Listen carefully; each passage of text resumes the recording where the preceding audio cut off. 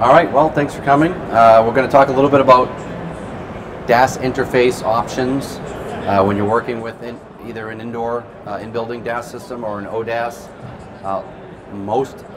On most occasions with those types of installs, you're going to need to do some conditioning of the RF signal before you're applying it to the fiber DAS. First, we're going to talk about some passive DIU options, and some of the stuff that we talk about during the passives also applies to the active. So what we'll do is we'll discuss those. Some of the decisions that you make are going to be based on the same criteria. A passive solution these days is probably more likely necessary in a small to medium size application where you have maybe 1 to 3 sectors. If you have multiple bands and 3 sectors, MIMO, you might consider going to an active, really depending on what type of space you have, if you have power, and what type of environment that they're going to be installed in. The retail stores, any type of like a carrier branded store or a big box store that has one of these systems in it, if they're being fed by a mix of RF sources, conditioning is going to be necessary. So some of the DASs have the conditioning built into it. The one that we launch is going to. Some of the existing ones do. So you may not need to have a separate interface. The old way of doing things was to plug together a bunch of attenuators and splitters and taps so that you could monitor what you were doing with the fixed attenuation. Any type of a DAS conditioner, whether it's active or passive, is going to give you that option typically in either a mechanical or an electromechanical variable attenuator. Some of the things that we ask in trying to determine what's the best fit going to be, whether it's configuring the actual passive DAS tray or configuring the points of interface that are going into an active tray, is how many sectors do you have? And when we ask that question, we got to be clear about what the expectation of a sector is. Is a sector being confused with zones in the actual deployment area, or is it just the head end? And generally, when I refer to a sector, I'm talking about how many base station radios do you have and how many different bands do you have. So the number of sectors versus the number of zones in the DAS coverage area is something that we need to learn so that we can determine what best DIU or active tray to configure for your application. Maximum input power. One of the biggest things that you run into in these situations that require these is that you have a lot of power that needs to be conditioned way down to be able to apply it to a DAS. With that attenuation comes some heat, and environmental concerns come into play, so that's something that we'll typically ask and able to help you come up with the best configuration. What input level does a DAS require? There's a link budget involved in this, just like any other system, so you've got to determine how much power you're going to come into the tray at, how much power you come out at, and then how much you need at the other end of that run that goes over to the fiber DAS. And then obviously location of the BTS equipment, that's going to tell you what your cable lengths are, and we'll probably ask what type of cable, and generally ask for link budget information. Type of rack and how it's going to be mounted. In some cases the passive trays, depending if it's a 2-post rack and you've got to flush mount it, we'll probably have you stack a few of them on top of a support shelf. Same with the active tray, depending on how you're going to install them. The configuration, some folks prefer to just have one or 2 part numbers, and then they can, sometimes they use all the ports, sometimes they don't, but they know they have a single part number to refer to. Other folks like it, to have it your way, and that's something that we did rather successfully with the passive trays. We would build it exactly with what you needed, and so you weren't paying for unused components and ports and those sorts of things. We do have some market-specific variants, so if market X likes N outputs, we'll build them with N. That was the most common application, configuration, and then certain markets would like QMA or SMA, and that applies to the inputs, the outputs, the test ports, and so on. A few markets have duplex to duplex. If you're doing a passive DAS or even some of the fiber trays that ask for a duplex input, we were able to do that. It's an extra step. There's a little bit more loss involved with that, but generally that's all figured into the configuration process. MISO, which is a multiple input but a single output, where we do some combining, and also SIMO, where it's a single input that you can break out into multiple zones. I'm sure that was that was somebody else. Here's a pretty typical front and rear panel of this is a 4-path tray that we designed. Very, very common. This would typically be either 4 paths of a given band, which would be 2 MIMO sectors, or it could be 1 MIMO sector of 2 different bands. It could also be 4 SISO sectors of any given number of bands or combination of bands. Very, very popular tray. This is a block diagram of a single MIMO sector or 2 SISO sectors. This is just your duplexer, your fixed attenuator, variable attenuator. This is your downlink path. A directional coupler with an output for a test port. And then you've got on your uplink path, you've got that same directional coupler for your test port, a variable attenuator, and your output back to the BTS. In that 4-path tray, this would be would look like this. And again, we can do either one of these in a 2U tray. For the 4-path, we've got to use the assemblers with the little hands because it gets a little busy in there. But generally speaking, that's again, this is a very, very common template, and this template could be any number of bands or mixture of bands. So this particular one happens to be a 2-sector MIMO 700 tray, but it could be a 700, 850, 1900 AWS SISO tray. It could be 700 AWS MIMO, and so on. We took that 2-path design and went a step further for the retail store environment.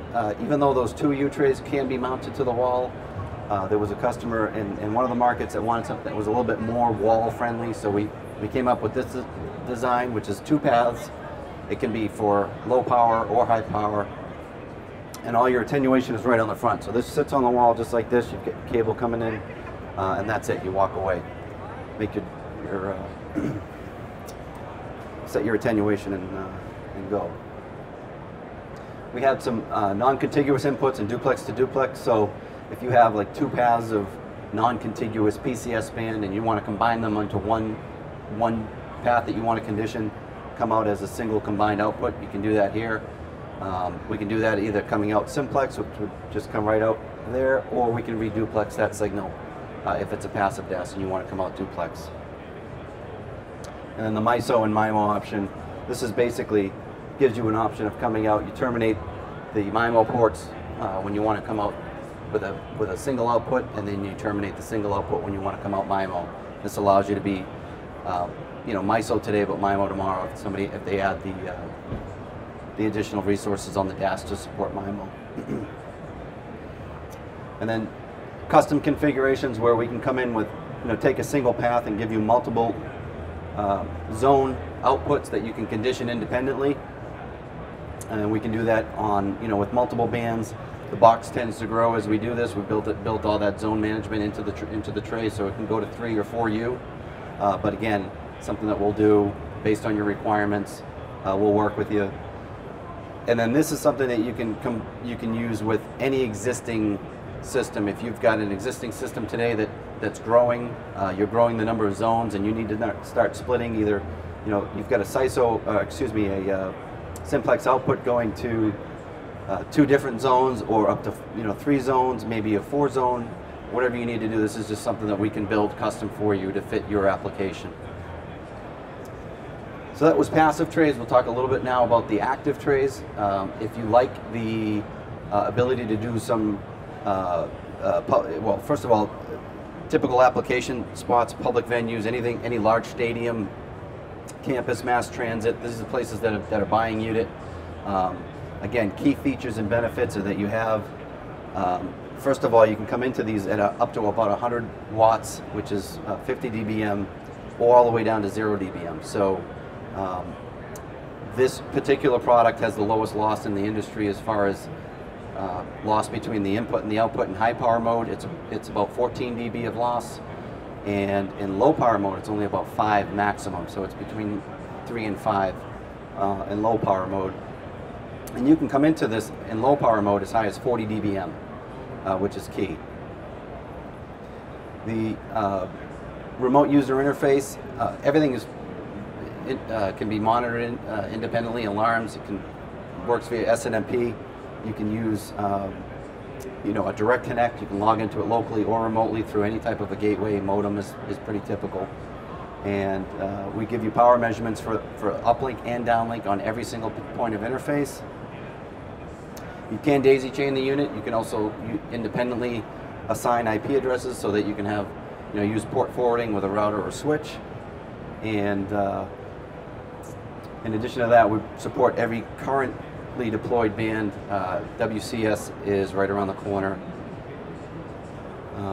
Just to recap, the flexibility of the unit, first of all, it has the 12 slots. You can combine CISO and MIMO sectors within the chassis. A MIMO sector would take up 2 slots. CISO is going to take up 1. We also have a splitter combiner. And there's a spectrum analyzer, a scanning receiver built into the uplink path that allows you to look at the noise floor when you're commissioning. Before anybody's using the system, you can look and see if there's any noise rises on a particular zone or in a particular remote location. The way that we install these is all of the POIs are exactly the same, but they can be installed with the DIN connector down or the DIN connector up. And we alternate that because it makes it a whole lot simpler for you to cable this thing up. A lot of times you'll see a POI or a chassis for an active interface. All the POIs are stacked right next to each other. You can barely get 2 DIN connectors on there when they're so close. So we stagger these. The DIN connector is always down in the odd slots, and it's always up in the even slots. The 4-way combiner splitter can be used. If we come in here from a POI, we can split out to up to 4 times. We can also come into the splitter combiner with up to 4 signals and have a combined output. So if you need capacity and you want to combine sectors, that's an option. Again, if you have non-contiguous pass bands and you want to combine them to one output to the DAS, you can do that as well. Here you can see the mixed orientation of the POIs. We do provide cable management. This gives you the ability to just Velcro or lace your cabling down. And you can see a pretty good example of the suggested way of cabling. We understand that people are going to have their own preferential cabling and tying down procedures, but this works pretty well, and if anybody wants to see it, it's at our booth as well. The high power jumper setting is in this orientation. You've got 2. If you want to switch it to low power, you just take one of those off and then move the other one into this orientation. And there's also a setting in the GUI that needs to be changed in the web interface. Tell it that it's going to be a low power signal. Again, you can come into all the way up to 50 dBm in high power high power mode, and 40 dBm in low power mode, which gives you again that reduced insertion loss, which is great for any system that has a huge long run between the DAS interface and the fiber head end. Again, the combiner splitter allows you to either combine sectors and or split them out to multiple zones. And the web interface is very, very simple. It's as easy as I've seen. You can look at individual POIs. You look at the uplink and downlink individually. We actually have a new user interface that we're looking at that's potentially a little bit easier, where you can see just everything on one page. You can monitor the alarms, the fan status. We're compliant with all of the known monitoring systems that the carriers are currently using. And again, the biggest benefit is that ability to remotely access the conditioner and make changes on the fly. You don't necessarily have to roll a truck out to make a change if there's an issue. So it gives you a lot of flexibility without having to roll a truck. In the downlink page, you're able to change the configured attenuation. You can set your alarm thresholds for input power, and you can also set a clamp down level. And the clamp down level actually gives you, it's not ALC, so to speak, but it allows you to protect the DAS from being overdriven. And what that does, if you know that at 45 dBm of input power you're going to be overdriving your DAS, you can set that threshold to say 43 or 44. You'll get the system will automatically add in whatever available attenuation it has to prevent that that signal from overdriving your DAS.